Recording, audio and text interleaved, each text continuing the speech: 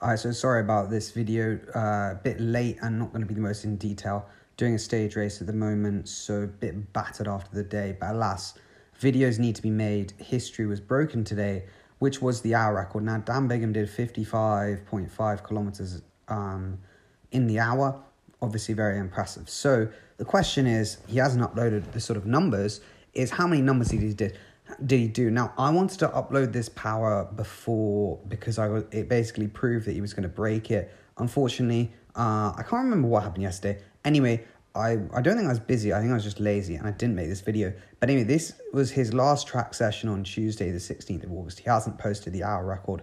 Surprise, surprise. Now, assuming these aren't motor pace, which I don't think they are because I think the power would be less, we can see sort of the numbers. So this is a good 15-minute effort, so 15 and a half minutes. The distance, I guess, must be what they're going off. But anyway, you know, a quarter of the effort, he does 317 watts and averages 54 kilometers an hour. Now that, ladies and gentlemen, is pretty mental. Like, that is good. I mean, obviously the track, you've got generally do less power because of the banking, and also obviously the fixed gear changes it as well, better mechanical efficiency.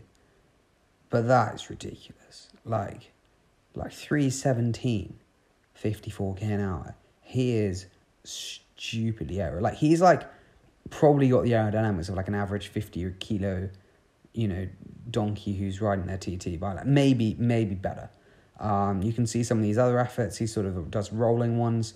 Again, this is like 315, 54k an hour, and he sort of does these efforts that are like 5-6 minutes long. So you can see, like, from this, it's pretty impressive. What can you gain from the heart rate? Well, again, hard to say without knowing what the max is, but it looks pretty stable, doesn't it? Like, it doesn't look like, you know, this would be a max effort. So, you know, I would have to say that this is probably in his best equipment, that he's not like, you know, oh, he's doing 54k an hour at 317, but then he's got more to go. No. I think this is his, you know, top equipment. And this, I think, is sort of the numbers we're looking at, maybe 330 to 340. You think this is 55 kilometers an hour that he's done for 330 watts. So my prediction would be, you know, half a kilometer an hour faster. What do you think? 5-10 watts? Probably something like that. Maybe a bit more, maybe a bit less, but I'd say my prediction would be about 340 watts for the hour record, which is low, not at altitude. Like, you know, if it was Aguas Calientes 2,000 meters or whatever, or 1,500 meters, whatever it is, fair. But this is Grenchen, this is 500 meters. So, again, very interesting numbers. I think it goes to prove that, you know, he is the most aerodynamic human in modern history, probably. And that his hour record will be very hard to beat. Because, you know, physiologically, you sort of look at it without looking at the speed. You go, okay, 4.6 watts per kilo for an hour. That's, you know, a lot of people can do that. But in terms of the CDA he's putting out, it is bonkers. So you can see this was the effort here towards the end, I think, where he did an actual proper start, 700 watts, and then just into it. And, you know, that is very, very, very impressive. So, yeah, Dan Bigham, 340 watts for 55.5 kilometers an hour. That's pretty mental. The other news today was obviously the team time trial in La Vuelta. Now, this was a bit disappointing, I'm not going to lie, in terms of numbers. Ineos came second to Jumbo. Jumbo did a good time. Ineos did a good time. Quickstep did a good time. And so did Bike Exchange. Everyone else was like, you know, fair enough. We can get the odd statistics up. You know, there was no real shocks, to be honest. Like, you know, 30 seconds, neither here nor there. I'd say FDJ did a good one. Movistar did probably better than expected, only 43 seconds. Same with Astana. Trek Segafredo, again, not bad either. Yeah, I mean, AG2R, a minute isn't great. Keep Fana. People at a shocker were EF. EF were horrendous. A minute and 20 down. You know, couldn't crack 54k an hour. You know, this bloke, Jonathan Wouters, he was banging on and on and on about how impressive their time trial setup was after they, like, won the time trial, like, GC in the UAE tour. But, mate, like, it's terrible. Like there was gaps in their line. It was just carnage. Arkea Samsic probably lost a lot of motivation without Niederman. Why are they going hard for the team time trial? But luckily, I guess Niederman wasn't there. These people, like, literally, what's the point? Like, okay, I mean, Meinke is like, he must be like, boys, can we just not lose a minute and a half on this team time trial? We're going to lose 9 minutes on the time trial anyway, so would have been appreciative probably if he didn't lose that much. Burgos, BH, I mean, they're on some BH bikes with, like, there's no point in these people competing. They got terrible equipment. It's just like, it's irrelevant what they do. They're on terrible equipment. The only people who really have less excuses when they're on decent equipment and they just don't try. But actually, all these people on top equipment and tried pretty hard. Standout ride, definitely Keeper Farm, Kern Farmer, outrageous ride. Anyway, we'll look into some numbers here. I made this Strava segment. Oh no, where did I make this Strava segment? Yes, this is the Strava segment I made. It's got pretty much everyone average about 57 kilometers an hour. I sort of, obviously take a little bit off the start and finish. So, you get more of an actual speed. That lad is quick. Now, Sepkus was on the back the whole time. I reckon he's got told he can't post his power because he normally posts his power.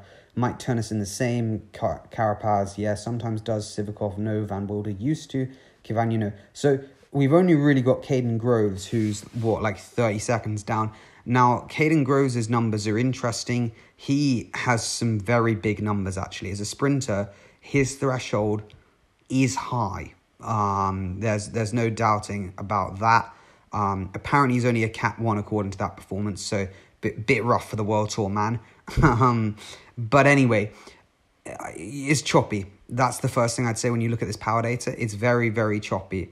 Like a lot of corners, but obviously you can see that here. It's an out and back leg there, lefts and rights, but sort of to the point of like you have to zoom in more to realize how many there are. It's like left-hander, right-hander, left-hander, then this little chicane around here.